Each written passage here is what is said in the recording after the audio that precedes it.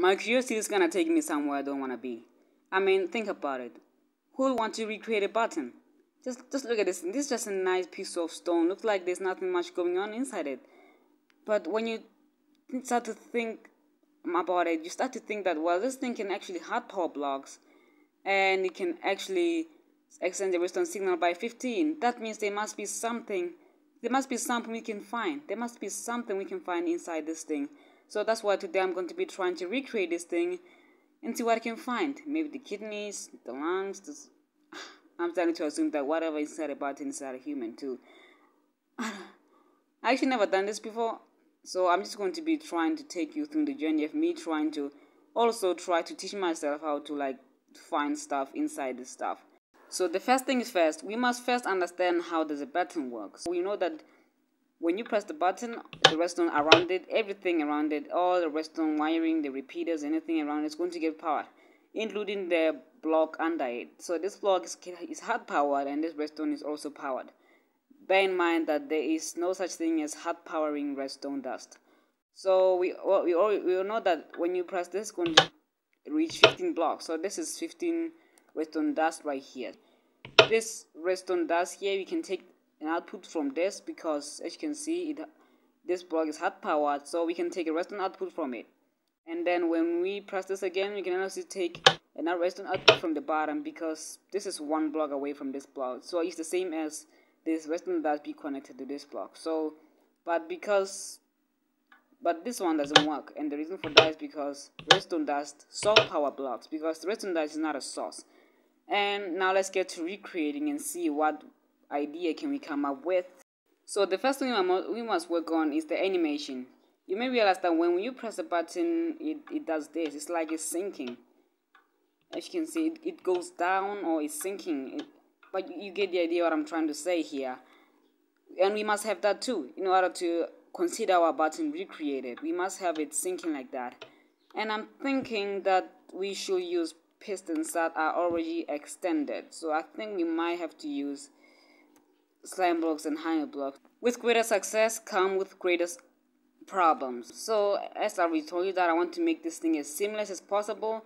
Well, we have a problem. This thing cannot be that seamless because we can still see the retraction arms of the pistons after this thing has retracted. If you step on this side, you see so this block is going to go up because it's sticking to this slime block here. And the idea that I came up with is we'll run a redstone dust at the bottom. Here we'll run a redstone dust at the bottom coming out this way, because I'll put a torch here, we'll be powering this redstone, and then here we place a torch, and then under there we place a torch here. So if you place a redstone dust here, we can actually see it going on. And then because this block is powered, that means we can actually also take a repeater output. Oh, finally. Okay, I guess we must destroy these things, and so that we can be able to place every torch in its rightful position. I'm done with all the painting and stuff, so I think this is the kind of idea that I have of what should this thing looks like. And as you can see, anything around it, it's that. That means this button, it's up, and when we press it, it must go down or sink. And to do that, we must power this redstone dust here. That's all we need to power. Just need to power this redstone dust here, and then this thing will sink. And let's just try to power it right now using a redstone block and see if we can. Okay, let's just take a redstone block where I'm gonna replace. I'll just replace that observer for now. Okay, let's just take a redstone block and see. Okay, as you can see, it sinks. It goes down. But we still have a problem because this one doesn't seem to be sinking. Oh, I have an idea of how to make this one sink as well. So to make this thing sink, we just need to destroy these ones here. And then we need to extend the redstone here, just like this. And then destroy this block here. Place a block right here. Then place a torch below it like this. And then place a torch here. Then place a block here, and another block right here, and then a repeater right here, like this. So there we go, we have it getting powered, and all this. Now there you go, as you can see, now it's down.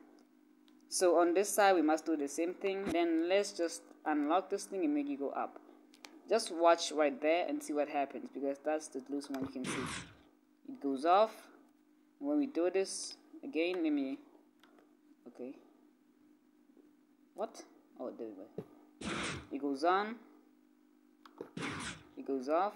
So when we do this, the button goes down, and then when we remove our hand from that, it goes down. One tick. I say one tick because I started to realize something. Do you remember when at the start of the video, I promise you, I actually showed you something where I press the button. I say you actually have to press it once. When you try to press it again, nothing happens. That means a button need a one tick to work. But in order for this whole thing to work, we actually need, we need 2 ticks or something. I've default. Okay, we have to actually understand how this thing's supposed to be. So when we do this, we must have a little bit of constant output coming out at the back, and then all of a sudden that thing fade away.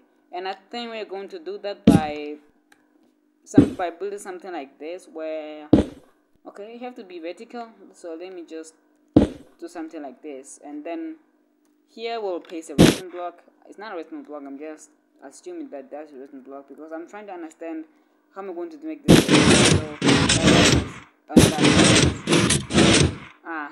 I think I'm onto something.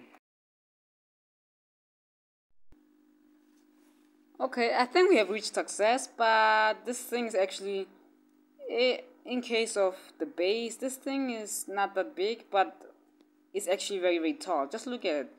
And this is where, let's say, this is where you press and everything happens. So let me just place a redstone block here so that you can get your thing happening. Okay. So the way that this works is that when you give it a tick here, this is going to update fast, because this one is on 1 tick delay. 1 tick of a second, meaning 1 tick of a second means 0.1 seconds. So this block here is going to push this thing downwards, and powering all of this here, and then powering all of those repeaters around this thing.